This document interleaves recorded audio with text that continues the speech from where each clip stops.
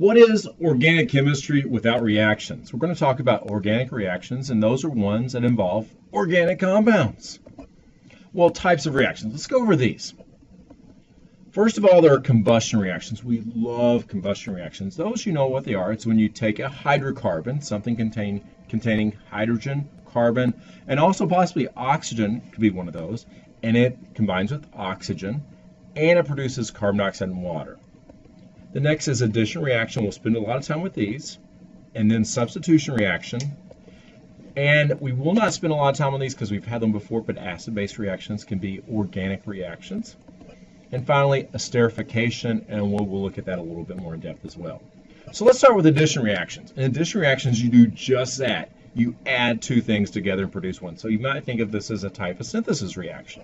So in this, you notice we have an ethene combining with chlorine. So if you see the ethene, we recognize that because it has a double bond.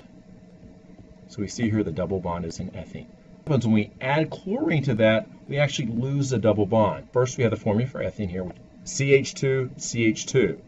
Then we combine that with chlorine, and basically the chlorines combine here with the carbons where the double bonds are. And at that point, the double bond is no longer necessary. So that's an addition reaction. At the end of the reaction, basically everything is together. So we end up with CH2, Cl, CH2, Cl. So right here where you have the X and the Y, that's where the halogen combines, the chlorine or the fluorine, bromine, or whatever substance. So that would be an example of an addition reaction. Now we call it an electrophilic addition because chlorine, when it combines, has electrons on all sides. An addition reaction. So there we have the ethene, the chlorine, and then we have the compound at the end, which is a dichloroethane. So next we have substitution reactions, and substitution reactions are just that. In substitution reactions, you start with two things, you finish with two things, but one substance is substituted for another, and often it would be something such as a halogen. So it's a reaction in which an atom or group of atoms in a molecule is replaced or substituted by a different group of atoms, and that's substitution. So if you look at the first example, we have methane and chlorine. So the chlorine, one of the chlorines actually goes in and takes the place of one of the hydrogens. So at the end we have CH3, Cl, and then HCl is the other product. So hydrogen is replaced by chlorine. You could also have something replaced by another group. By example, we have an OH replacing a iodine. In this reaction, you have iodine and the OH replacing each other. So we end up with a compound at the end with a CH3, CH2OH, and then potassium iodide. And then also you could have things replaced on a benzene ring. And here we have NO2. Now this one's a little bit more complicated because it has a nitric acid. But most of the substitutions we're going to do in the benzene ring are when we replace a hydrogen with a chlorine. So that'll be a little bit more simplistic. This is more the common type you'll see. For example, it's halogenation. It's a type of substitution. So for example, if we add, this would be, for example, if we have a Cl2 here, or you could have HCl. So if you have HCl here. And then what happens with a catalyst, for example, that would be a chlorine that would be attached to that. And then what on the other side, you would have, instead of HX, you would have HCl. So you just have a chlorine on the other side where that X is. That's an example of a halogenation reaction or a substitution. Remember, benzene is C6H6.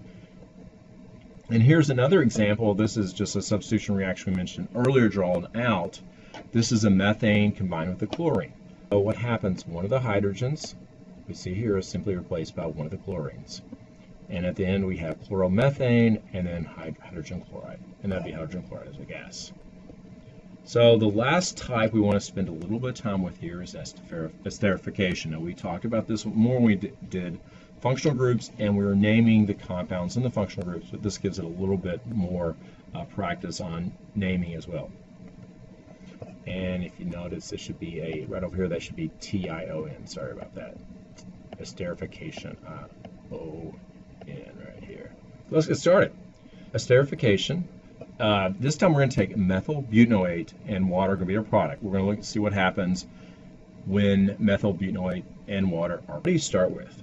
For this, the methyl comes from the alcohol. So the alcohol that we have to start with is methanol. It's one carbon and an OH, so we know that's methanol. And the butanoate comes from butyric acid. So you notice we have 4 carbons here across. So we have 1, 2, 3, and then 4 carbons. So that's this is butanoic acid.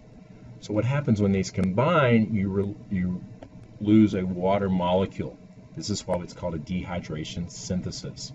And at the end, we end up with a methyl, and then this we name it with the 4 carbons, which are right here, butanoate and water. So the product of this reaction is methyl, the part from the alcohol, butanoate, the part from the organic acid, which is butanoic acid. And let's look at this one. Let's see if you can name this ester. Notice there are 2 carbons on each side. So we name the part that's attached to the alcohol first, or from the alcohol. So that would be ethanol. And we know it's from ethanoic acid. You may remember ethanoic acid is the same thing as acetic acid or vinegar. So this is what happens when those combine. How would you name this? Well, you name the part, this part first. So that would be ethyl. And then we have ethanoate. So let's go back and look at that one. So naming.